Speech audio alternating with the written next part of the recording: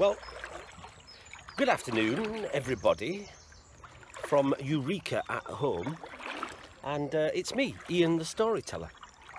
But today, I'm not at home. Today, I'm getting some exercise, and you probably can't quite make out, but I'm on a canoe, on the canal, and I'm out getting my little bit of exercise because this week's story, or the theme of this week's story, is all about energy. And my good friend Professor Pumpernickel is going to do you a little video about energy, and my friend Mr. Bridgens is going to do you a little video all about energy. And I thought I would tell you a story whilst at the same time getting rid of some built up energy by having a little paddle along the canal to bring you this lovely story. And I'm in a very lovely place today, and if you just trying to turn the boat round and see if I can show you, but behind me there's a mill, and that's all about energy as well, taking water and making power to fuel industry. But my story is not about a mill. My story is all about a boy and his canoe, and the story goes a little bit like this. You see, once upon a time, a very long time ago, it might surprise you to know there was no sun in the sky. So the days and the nights were just the same. There was no light. It was always dark, you see. And so people used to spend quite a lot of their times huddled around fires, trying to stay safe. Well, you might be wondering to yourself why they felt unsafe, you see, gathered together in great numbers around their fires. Well, the reason that they felt unsafe was the tanifer. Now, you've probably never heard of tanifer before. I can tell you what they are. They were spirits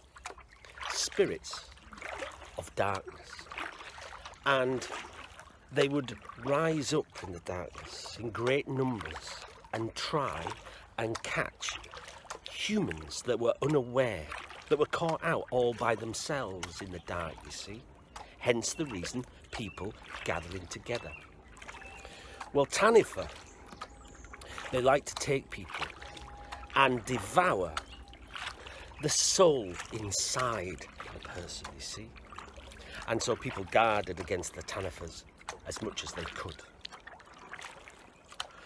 Well, let's put the tanifers aside for 1 minute and let's talk a little bit about the boy and his canoe. You see, there was once in that land of darkness a village where a great many people lived. Now, in that village, the greatest honour was to be a hunter. And each day the hunters, men and women who proved their worth in catching prey like fish, rabbits, to feed the people in the village, they would take their boats down onto the great river and they would paddle their boats off to bring back food. Well, there was always an argument amongst the hunters as to which hunter was the greatest. And after a while of arguing, the hunters came to blows. Well, the leaders of the village, they couldn't let it go on any longer, and so they gathered. They had a great meeting, and they decided a plan that would put an end to the answer: who was the greatest hunter of all. So the next day, the leaders of the village, they gathered together with the hunters, and they said, right, tomorrow we're going to put an end to the argument. We're going to ask all the hunters to gather together down by the great river, and we're going to have a race, and we're going to see which hunter can paddle the longest down the great river.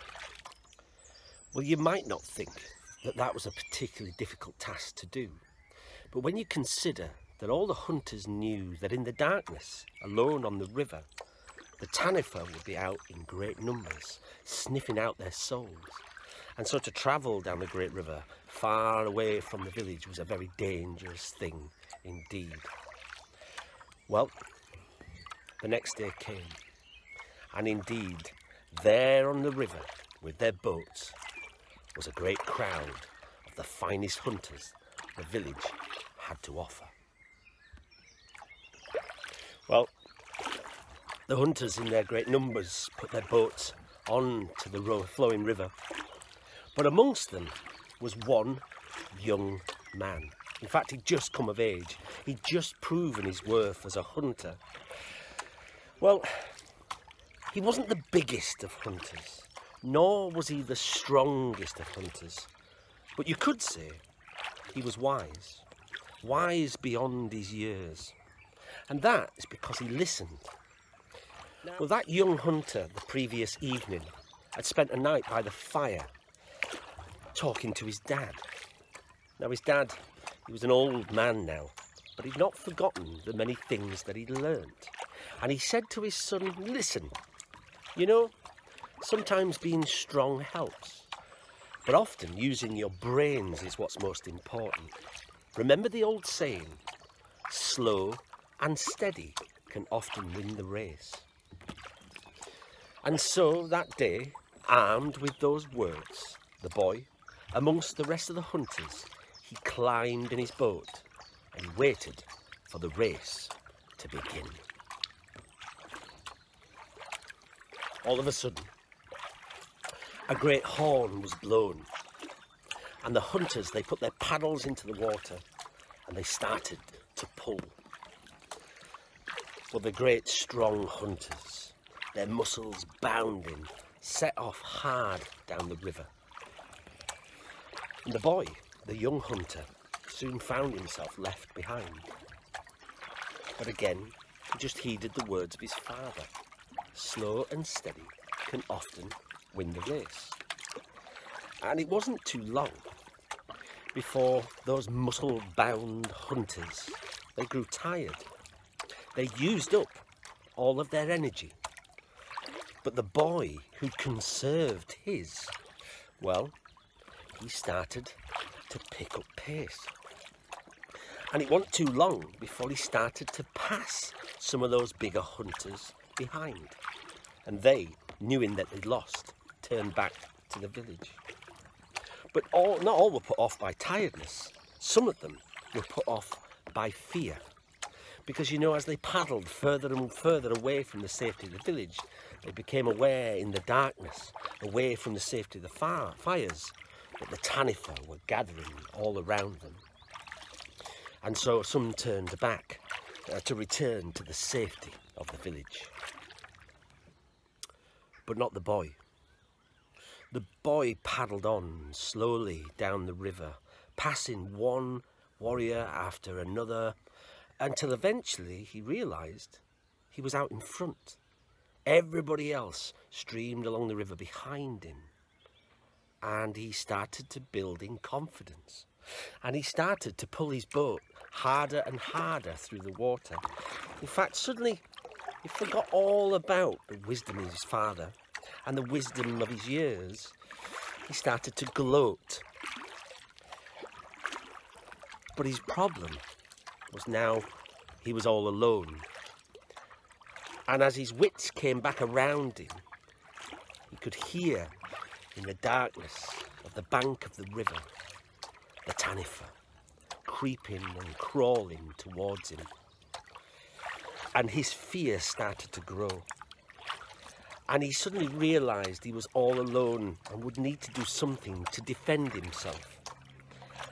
Well, he looked ahead of himself down the river, and he noticed that there was a shore, a pebble-lined shore, and an idea came to him.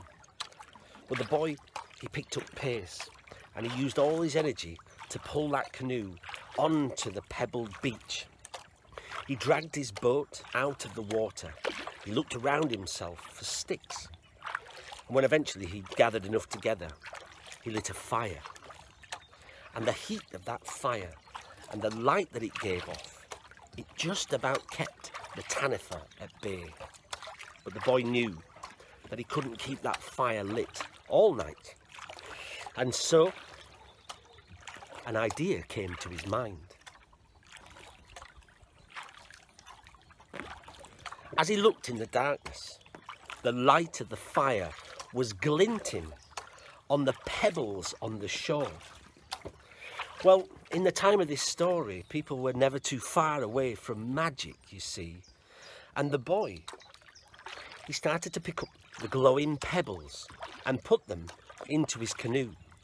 And when he had it filled to the brim with the glowing stones, he climbed on top of the pile, pushed the boat back into the water and started to row. Well, he knew, like all of the hunters knew, the stories of his tribe. And he knew that there was a place at the end of the river where it was so black the river became the sky. Well, if only he could paddle his boat hard enough to hit that point, you just never know. Pulling harder and harder through the water, eventually the boy could see the place where the river met the sky. He could feel the tanifer hot on his neck. And so he used what little energy he had to push that little boat as hard as he could.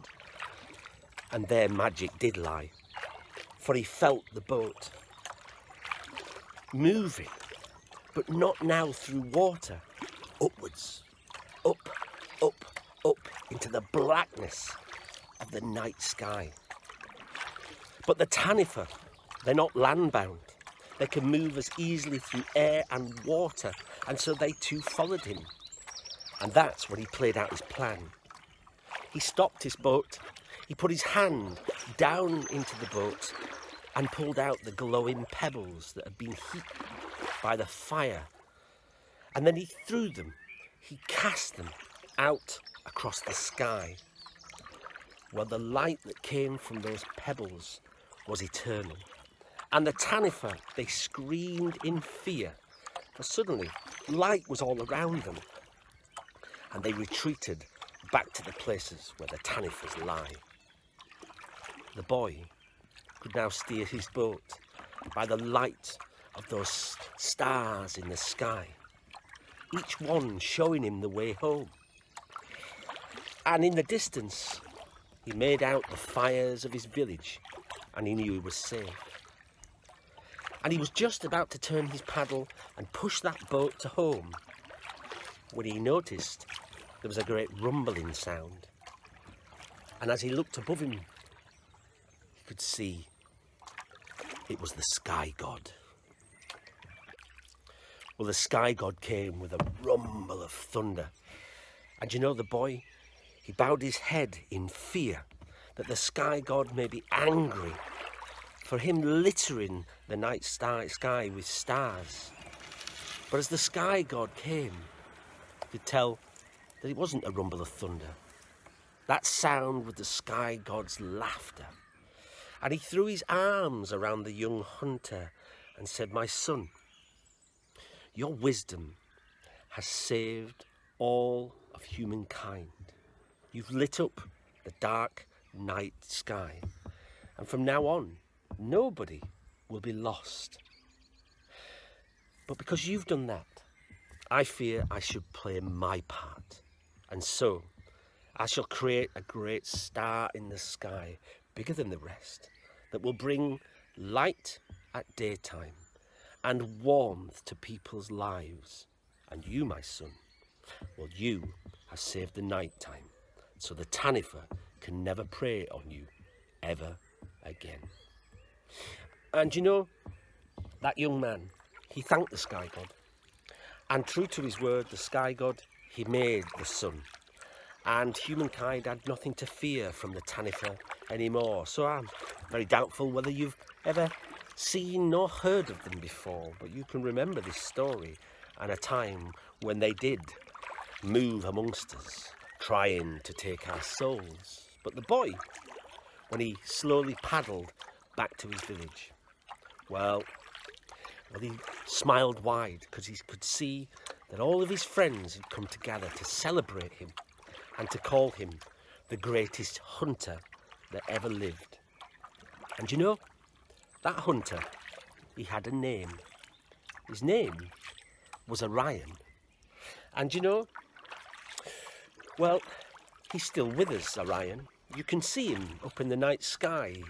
If you turn your lights off and the clouds part, you can see his belt and his great bow and his great sword at his side. But you can also look up at him and remember this story. And that, dear friends, is the end of that, because I'm about to reach home after my journey down the canal on my canoe. So I hope you've enjoyed the story this week, all about energy. Maybe you could use your energy for good, or at least just get out there and get some exercise, if nothing else. That would be good, wouldn't it?